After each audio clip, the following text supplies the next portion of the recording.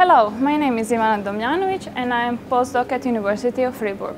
Currently, I'm working on a rapid blood test for early breast cancer detection and monitoring. Breast cancer is the most common cancer in women. 1 of 8 will develop and 25% of these women will relapse. However, it was shown that early detection can save lives.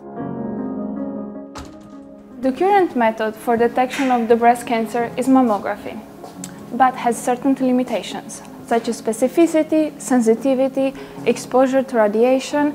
Is not recommended to the women which are younger than 50 years old, and also it's not accessible to every single woman in this world.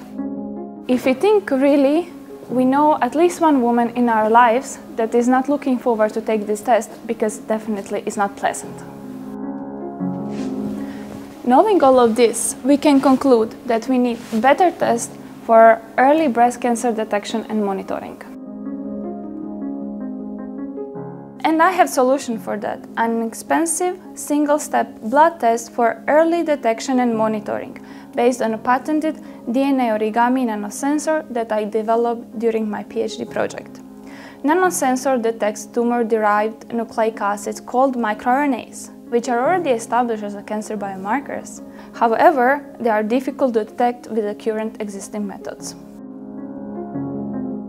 So how it will work? It will work in a way that patient will go to doctor and will give blood sample. The blood sample will be mixed with DNA origami nanosensor. The nanosensor will identify microRNA and generate fluorescent signal that will be recognized by optical readout. This result of optical readout will give us yes or no answer if patient has the cancer or not.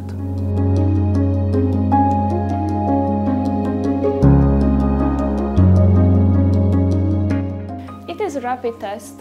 We can get results within minutes of the time. We can develop it in a point-of-care device, meaning that it can be used outside of the doctor's office and in countries where health system is not effective yet. And what is really important, that due to the advantages of nanotechnology, I can redesign this device to detect other cancers, such as lungs or prostate. Currently, I'm working on validation of my product by comparing blood samples from the healthy women and blood samples of the cancer patients. This validation study will be done by end of the year, where we proceed with creation of the company. Within the company, we will collect data for reimbursement and further certification. And we are planning to reach the market with our product in 2029 by partnering with diagnostics company. Overall, we believe that our test will save lives. It will improve the quality of lives. And the aim of our company is to give accessibility to every single woman in this world for early breast cancer detection and monitoring.